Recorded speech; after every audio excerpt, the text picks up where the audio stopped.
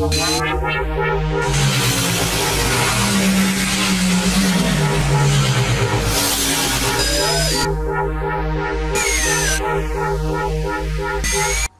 happening, my code enthusiast, technology and geeks alike? Just a quick little video on something called Espeak, which I was totally ignorant to. I did not know about this this program that was built into Linux apparently. Okay, which lets the computer speak to you. So it basically takes a string and it will say whatever you want. So if I do Espeak, for example, hello. Hello. Right, so you get the idea. We can do Espeak.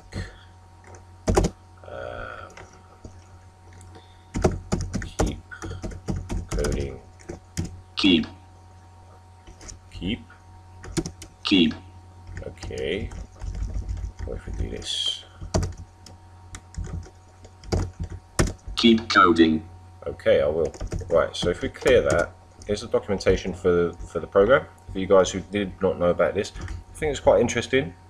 It's giving me a few ideas for the tool that's coming up.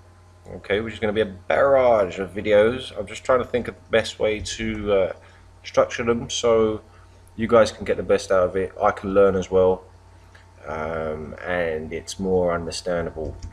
Okay, so let's just do a quick example of how we can use this in Python. So to call this, we can use the subprocess module. Okay, so we do from subprocess import check output. All right, and we do a speak equals check output. Then we call the program that we want. Now obviously this program, the voice isn't great. You can change the voices, you can change the speed at which it talks as well, but I don't know, it's just giving me a few ideas. I'm trying to figure out what I want to do. I may try and make my own, I'm not sure. Right, so if we do Espeak and then we put a string of what we want, we can do a thanks for watching. You guys are awesome. Okay. Thanks for watching. You guys are awesome. Yeah. Okay. So you get what I'm saying. Obviously, it's speaking a bit fast. We can change that. We just go to the documentation. Okay. And this sort of thing is made by something I believe called phonemes or phonemes. I'll find it in a second. Somewhere here. Which is actually what the English language is made of. It's actually made of 85 like sounds, okay, which are put together to create words. Right, it's quite a complex thing apparently to make. So I'm just going to have a little look into it and see. Right, so if you saw my previous little tidbits, my little snippets, this is what's to come. What I actually did was I just created one WAV file with a voice that I actually liked using another program. Okay, and I have loaded it using soundloader.load. And don't do that. No, don't do that. Right, okay, so you've heard this before in the previous tutorial.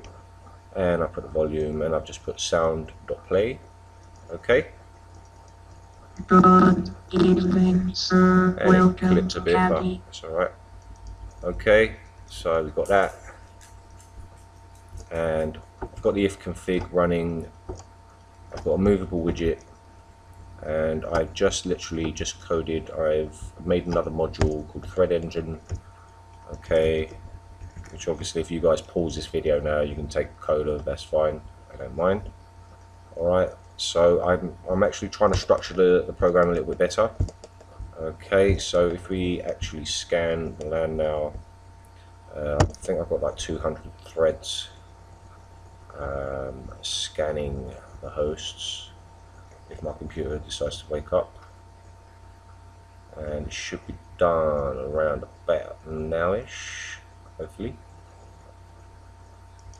254 hosts, there we go, finish scan. Okay, So that's just a little quick video of what's to come. I thought it was quite interesting. Never heard of it. Espeak. So thanks for watching, guys. If you like what you watch, please don't forget to subscribe and hit thumbs up. I will appreciate it. Keep coding. Keep being awesome. See ya. Awesome.